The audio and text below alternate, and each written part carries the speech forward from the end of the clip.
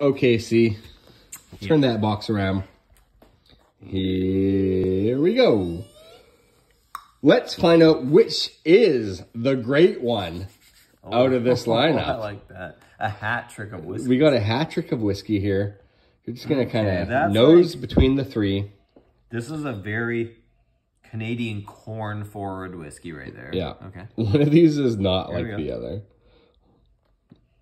Also Canadian corn forward, maybe a little bit more dense, a little bit more something going on. Very similar, these two. Mm-hmm. This is like corn pops or something. Wait. Yeah. There's what's that thing they took to the moon? Tang? Yeah. Oh, did they take Tang? Yeah. I believe that's the astronaut drink. Yeah. But that's tangy for sure. Okay. Okay.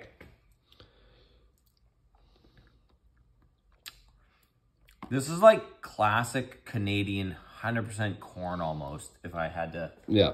If I had to say, mouth cleanse. Sounds about right.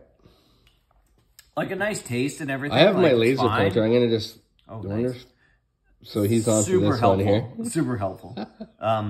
Very classic Canadian, like very 100%. And again, this is like it's got a little bit of a waxy birthday candle thing going on. Mm-hmm.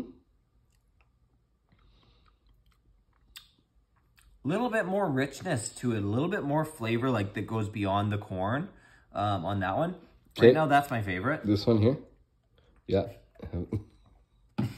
Be careful with that thing. Okay.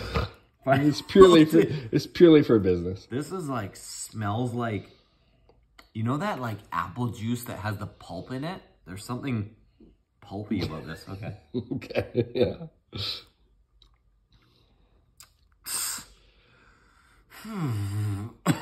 Okay, what's your favorite?